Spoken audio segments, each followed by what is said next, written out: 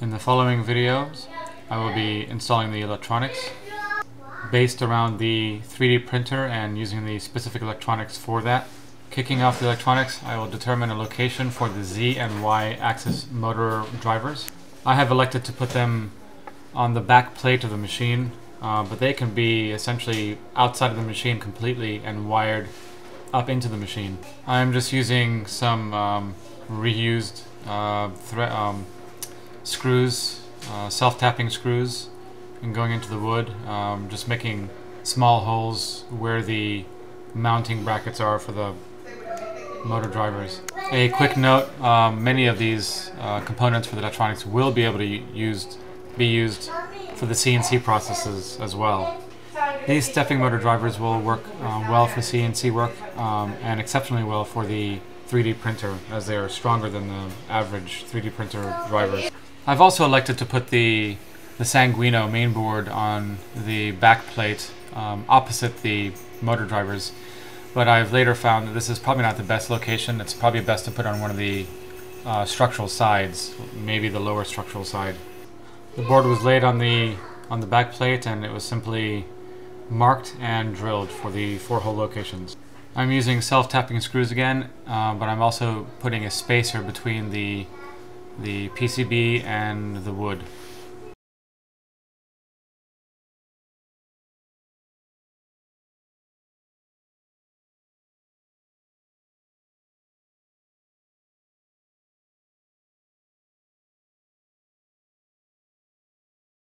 A ribbon cable is used to connect the sanguino board to the stepping motor drivers.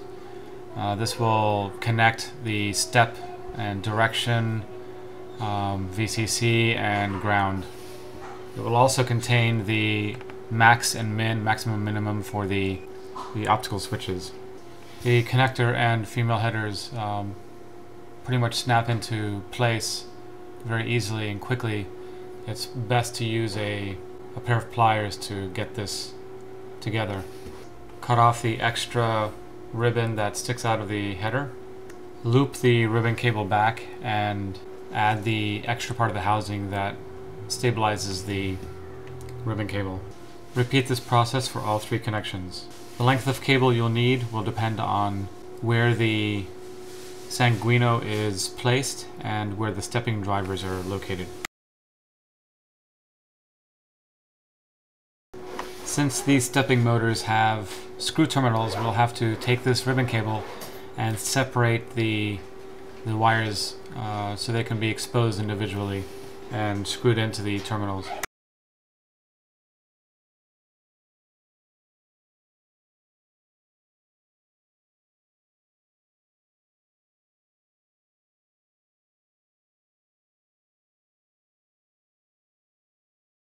Strip the ends to remove the insulation of the wire and to expose the wire itself.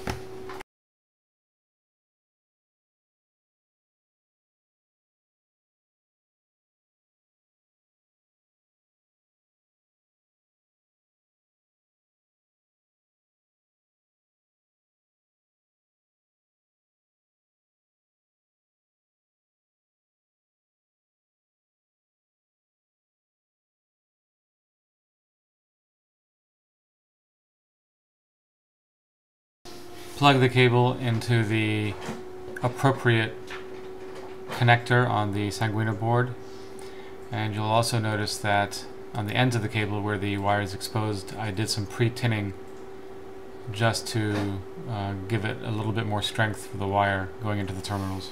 Tinning the wire is not necessary.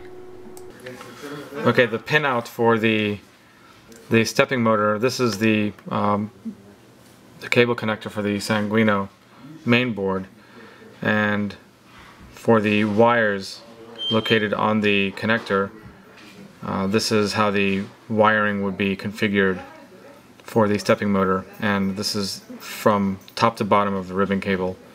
This is as if you're looking at the top view. So the first one is ground, the second one is ground, the next one is step, direction, enable, the minimum for the switch for the minimum part of the axis travel, maximum for the maximum part of the axis travel, and then you have 3 more grounds. Depending on the stepping motor driver you have, you may have it labeled in different ways. It may have pull, PUL for pulse, which actually means step. You'll notice that I took the ground wires and I actually wired them together and soldered them together, but that's not necessary. You can actually, if you want to put multiple wires of ground in the stepping motor terminals, that's quite alright. Wire the step in the pull positive, the pulse positive, and the direction in the DIR positive. The grounds will go into the pull negative and the direction negative. The same goes for the enable terminal.